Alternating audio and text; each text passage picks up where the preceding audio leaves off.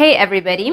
Today I want to talk about the root cause of why so many people struggle to stick to a meal plan. They struggle to lose weight, or they yo-yo. They lose weight and they gain it back, and they have binge eating or sugar addiction or any kind of huge caloric intake in a short period of time that upends weeks or even months worth of work.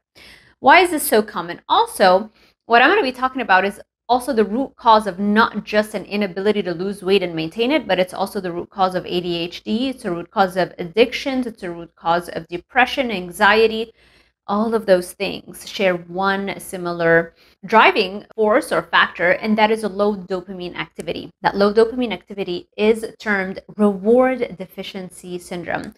Reward deficiency syndrome is actually simply a state of not having a lot of dopamine, whether you're genetically born with it or there are certain things that occur in your lifestyle and in your environment that drop your dopamine levels. It affects over a third of the US population. So it really is the norm. So this dopamine deficiency disorder, or this reward deficiency syndrome, has a genetic factor. And what it refers to a dopamine receptor gene.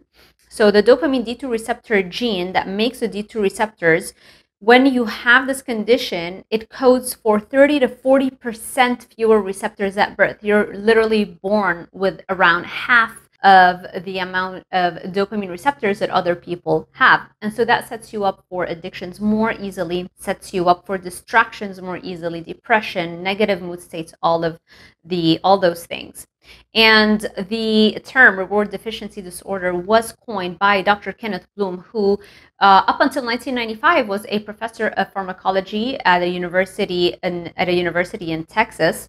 And he even spent the rest of his post-retirement career researching RDS, or reward deficiency syndrome. And he even started a journal, a scientific journal that only publishes papers that relate to the reward deficiency syndrome. It's called the Reward Deficiency Syndrome Journal. And then he also created a genetic test called the GARS test, Genetic Addiction Risk Score.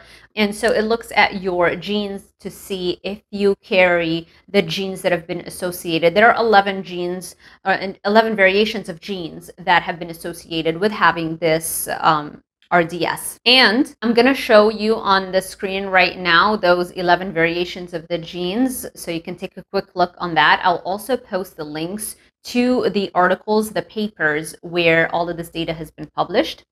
A lot of these papers have Dr. Kenneth Bloom as a main author on them. And it is important to note that reward deficiency syndrome is not just about having not enough dopamine. It actually affects all of the different neurotransmitters and neuromodulators in your brain. So it affects serotonin, GABA, endorphins, cannabinoids, glutamine, choline, acetylcholine receptors, and the dopamine receptors. So it affects all of these neurochemical pathways. I'm going to show you also a picture here so you can see the cascade. The thing with addiction and the thing with reward deficiency syndrome, or this low dopamine state, is that all roads lead to dopamine. And so you got to have optimal levels of all of these neuromodulators and neurotransmitters, because each one kickstarts the release of another in a cascade pathway that ends in dopamine being released and you feeling great. And so at any point during that cascade, if you have a problem there,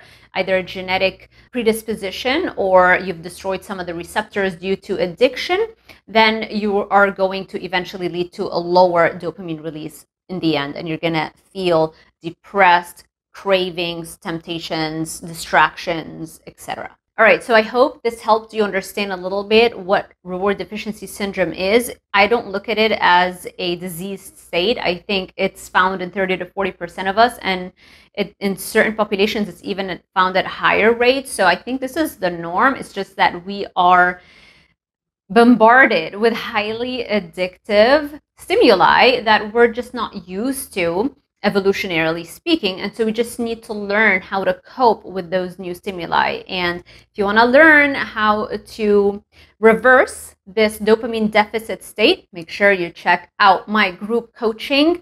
We are meeting every Sunday at 9 a.m. Eastern and also every Thursday at 2 p.m. Eastern. It's $49 for one weekly support session. It's support/coaching because we're supporting one another, but I'm also answering your questions and coaching you. And it's almost like it's personalized advice.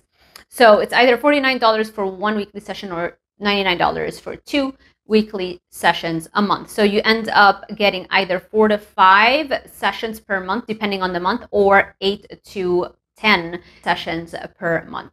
So if you are interested, shoot me an email at drsarahzaldivar@gmail.com and we'll take it from there.